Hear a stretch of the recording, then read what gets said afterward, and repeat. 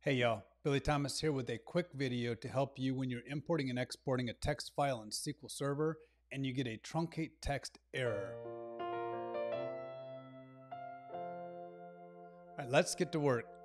So I've taken us right to the place where you're getting the error that we're working on here. So it says data conversion failed. Now pay attention here. It says the data conversion for the column country returned the status value of 4 and was truncated. That means that the data in your country field is too long.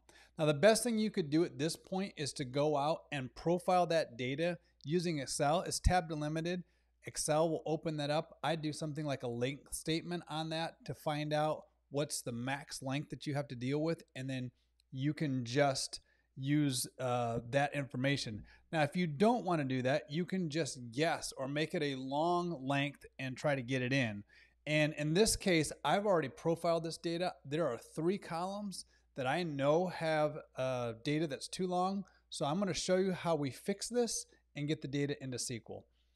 If I go back here, so we close out the error and we just back all the way up to where we have the data source chosen.